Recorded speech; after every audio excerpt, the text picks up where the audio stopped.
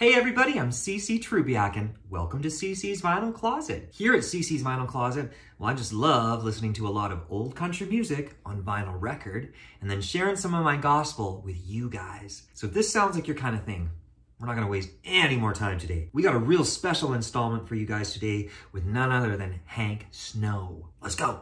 I've only just truly discovered Hank Snow and his music while I've been going back to the history of country and western music. I've encountered photograph after photo of Hank Snow and his gorgeous, beautiful smile and that star quality. All of it compelled me to basically stop everything I was doing and ensure that I prioritized him with all of my country music research. Now, at least today, I can confidently say that I've learned enough about him and his music to justifiably make this installment finally happen. So, what do I now know about Hank Snow? Listen to this. Hank Snow, rest in peace, was born Clarence Eugene Snow in 1914, and he passed away at the age of 85 in 1999. He was born in Brooklyn, Queens County, Nova Scotia, Canada. Pioneering Canadian country artist. I'm like, what? As a child, his mother had a cheap guitar, and this gave Hank his first try on a stringed instrument.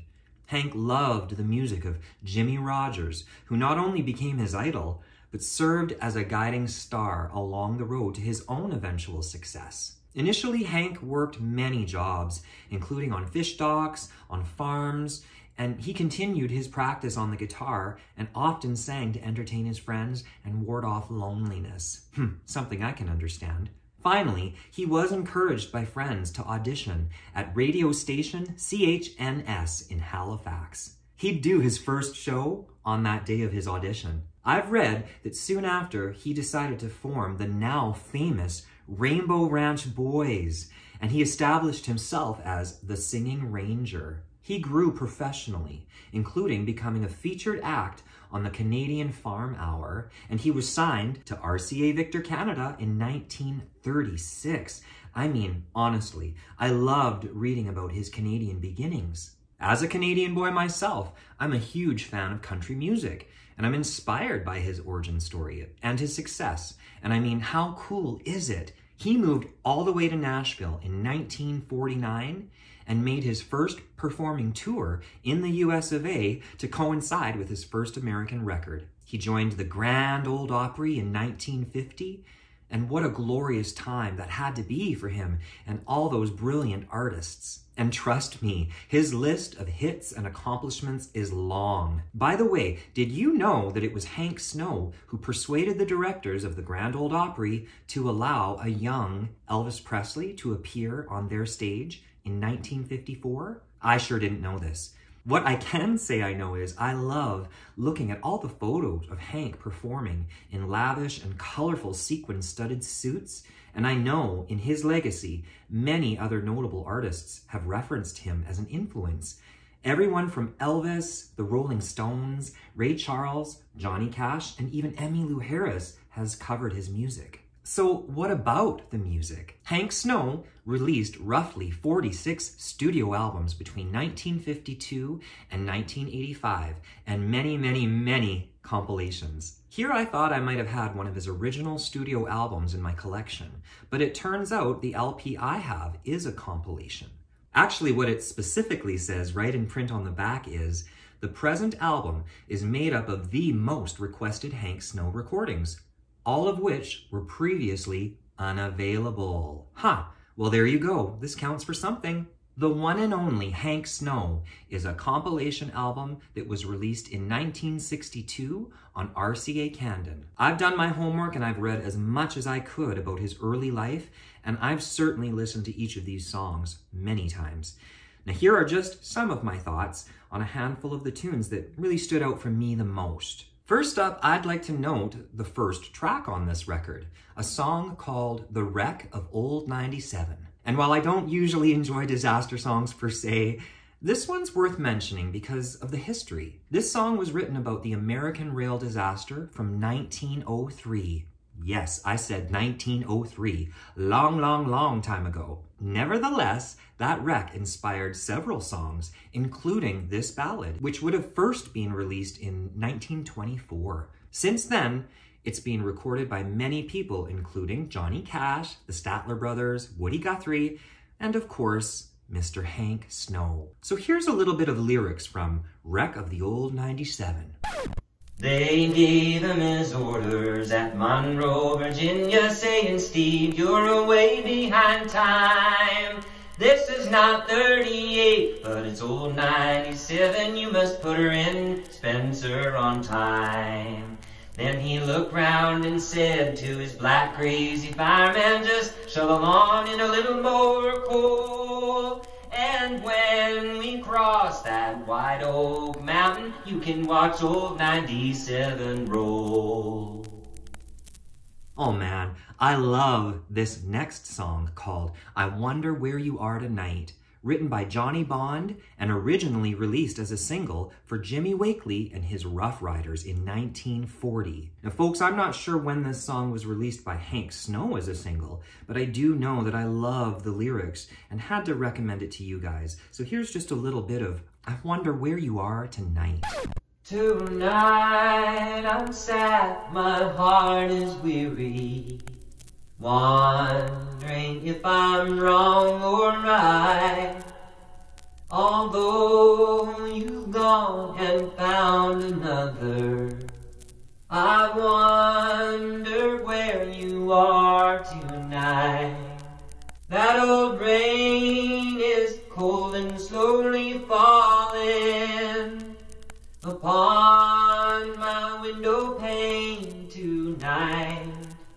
And though your love was even colder, I wonder where you are tonight.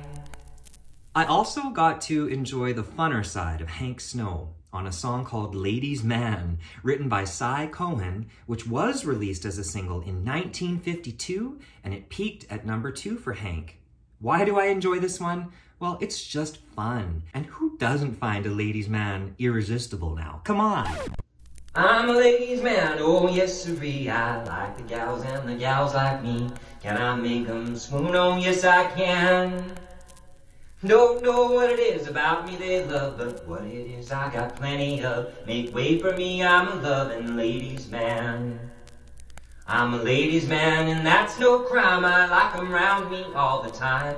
I've got a line of talk they understand.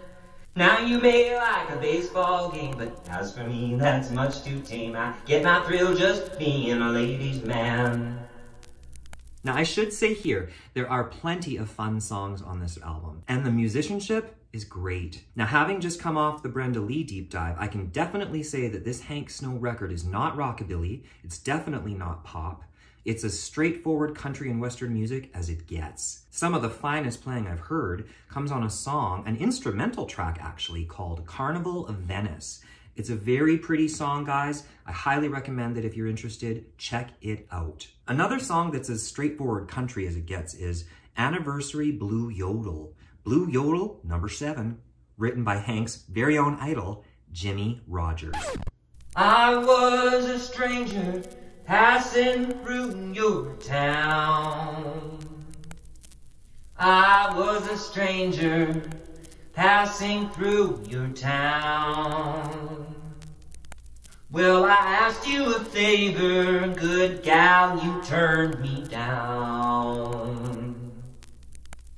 I'm not singing the blues, I'm just telling you the hard luck I've had. I'm not singing the blues, I'm just telling you the hard luck I've had. 'Cause the blues ain't nothing but a good man feeling bad. I can really get into these old songs, these old weary blues type of songs. There's really only one more song that I'd personally love to touch on, and it's a song written by Hank Snow himself called The Drunkard's Son. Now there's a story behind this song worth sharing. I discovered that in 1978, so years and years after this album even, Hank Snow established Hank Snow International Foundation for Prevention of Child Abuse and Neglect of Children, Inc. And I found it very worthwhile to know Hank Snow courageously shared his own experiences living in a home with exposure to abuse, neglect, but how he drew from those hardships and he faced life and the world on his own terms, and he most definitely succeeded. These experiences left an imprint on him, and he took tremendous interest in the welfare of children, something that I really appreciate. So in terms of this song, The Drunkard's Son, it's mournful, let me warn you, but I'll let it speak for itself. So please just listen to that one if you're interested. Here's a little bit of The Drunkard's Son. In an old dusty attic of a tenement house, I happened to wander one day, and there on the rafters, 'neath the shavings and chips, a drunkard's poor little boy lay. Oh, why are you lying up here in the cold? What makes you lie on this hard bed? My father's a drunkard, and he beat me today. My darling old mother is dead. It's some pretty powerful stuff, right?